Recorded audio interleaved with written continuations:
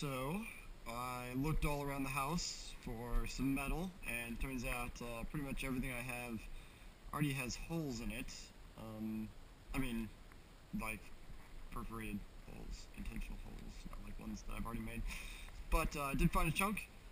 It's about the thickness of a quarter or so, but I'll give a closer look to it.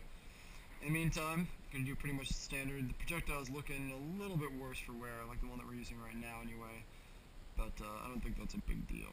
The machine still, of course, has plenty of power, but that bottom display just isn't going to come on. There we go.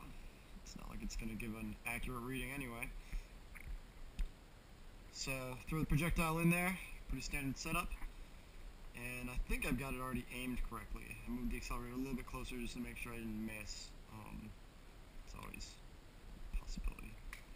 So let's get this thing charging, and I'm actually getting a pretty decent read on the charger right now. So that's actually, you can see that right, it's 200 volts and 250 volts, and it's just going to keep climbing until those guys reach like 400 or so.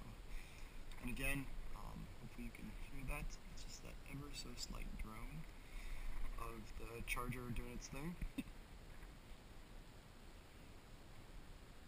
And we're almost at 400.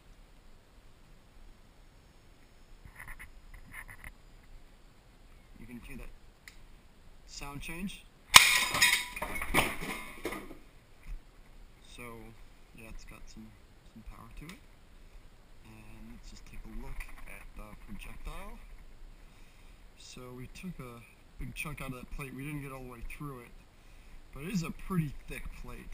So I wouldn't, cite us for that. Just to give that quarter comparison.